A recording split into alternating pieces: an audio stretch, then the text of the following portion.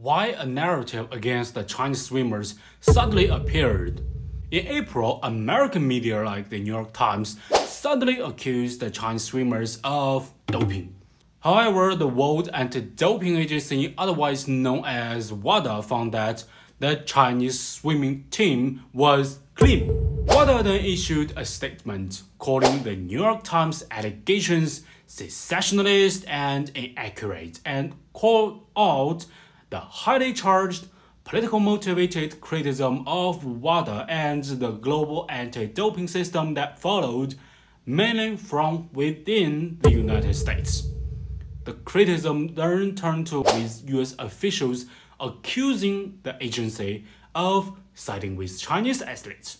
In July, an independent Swiss investigator confirmed that WADA was correct on the case of Chinese swimmers. At this point, US political maneuvering was confirmed in a BBC report published on August 1st. WADA's head of media relations told the BBC that certain individuals are attempting to score political points purely on the basis that the athletes in question are Chinese.